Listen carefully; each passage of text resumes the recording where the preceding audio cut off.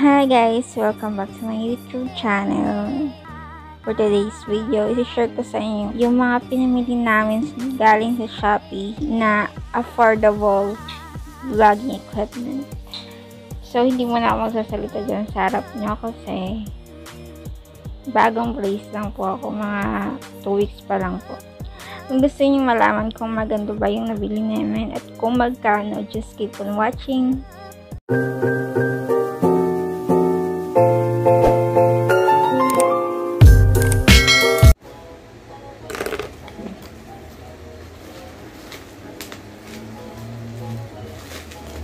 Itong una kong ina-unwrap is dalawa siya. Yung tripod tsaka yung universal gorilla tripod. So, makikita nyo naman yung maganda naman yung pagkakarap niya.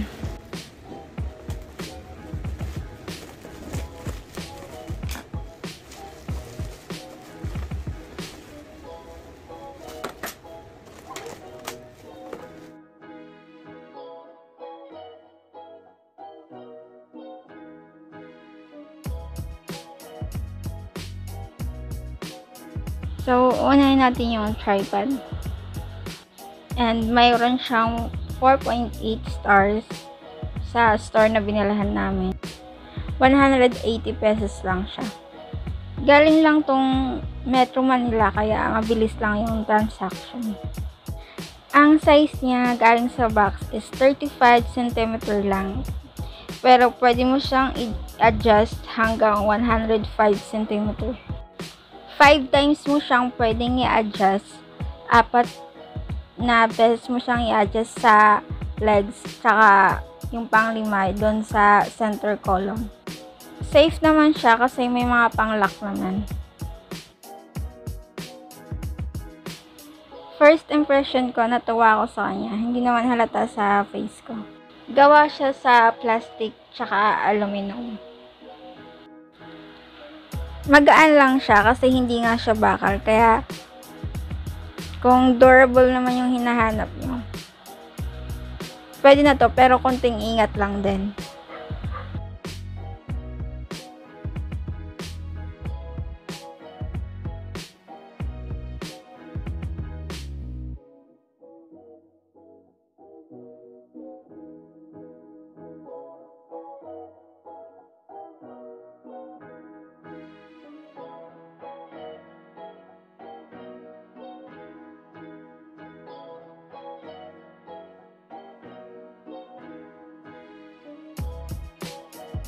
At ito naman ay yung Gorilla Tripod.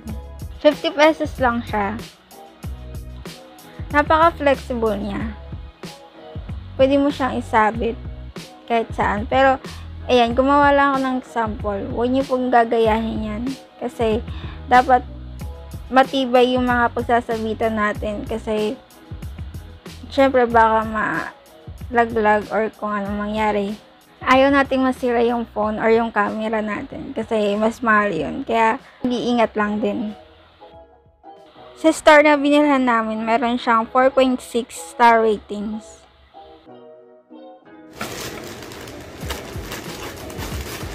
This one is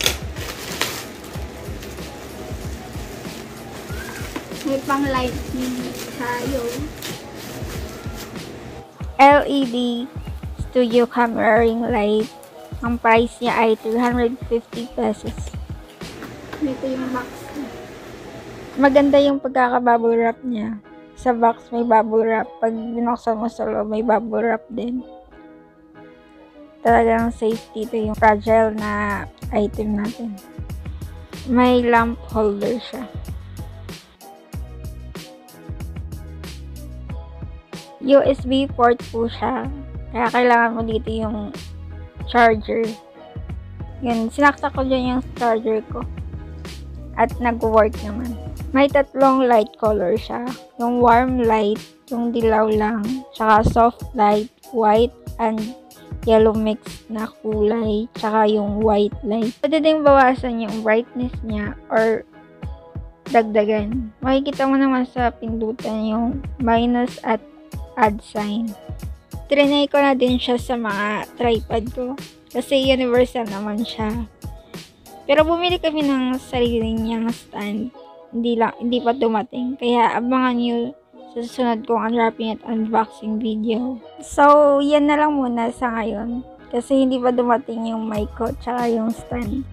Ilalagay ko na lang sa description box kung saan ko sila binili. So, kung nagustuhan nyo yung video na to, huwag kalimutang mag-like at mag-subscribe. Thanks, bye!